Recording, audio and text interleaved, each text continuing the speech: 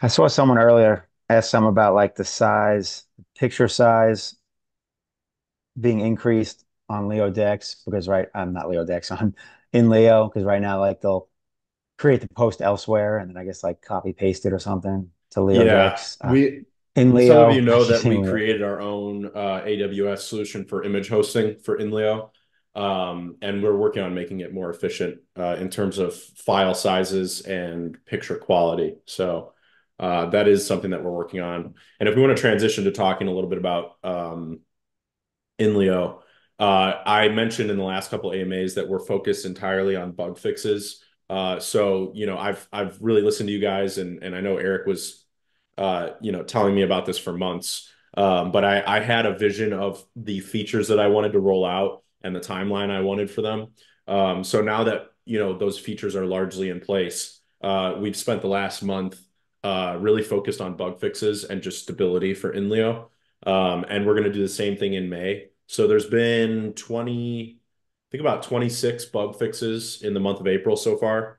Um, and those are anything from, tiny bugs to very major back-end fixes, infrastructure fixes.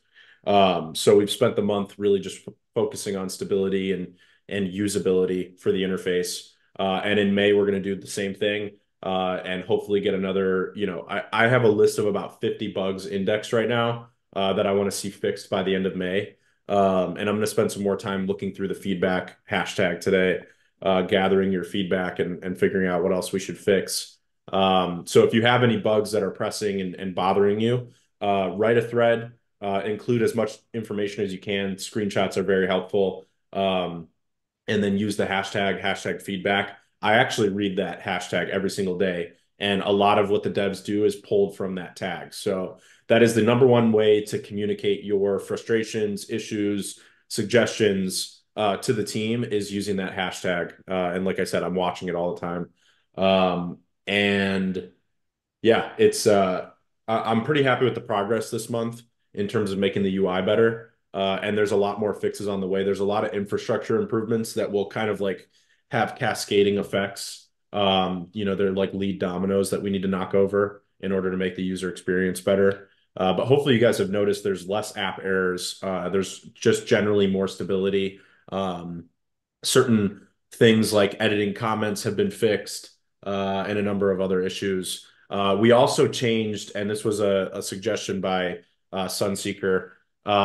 We changed the Leo tab to show all blog posts that are made from inleo.io, because before it was pulling from the Leo finance community. So now if you use the Leo on the articles tab, if you use the Leo dropdown, it'll show you anything published from inleo.io.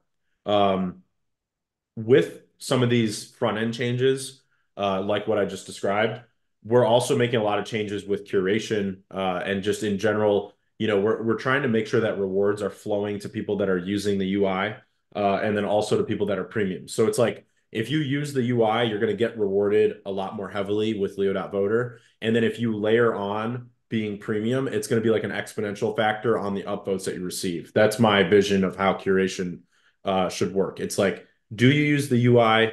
If yes, then you get rewarded. If no, then Leo.voter will skip over your content. And then the second branch of that is if you're using the UI and you're premium, then you'll get even bigger upvotes. So that's kind of the idea behind that curation setup.